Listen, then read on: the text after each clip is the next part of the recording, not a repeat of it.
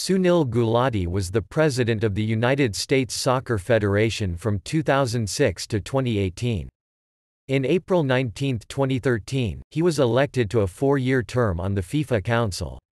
In March 2014, he was unanimously re-elected to a record third four-year term as USSF president, having been elected initially in 2006 and re-elected again in 2010.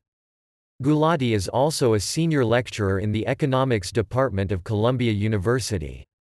He is the former president of Kraft Soccer for the New England Revolution in Major League Soccer.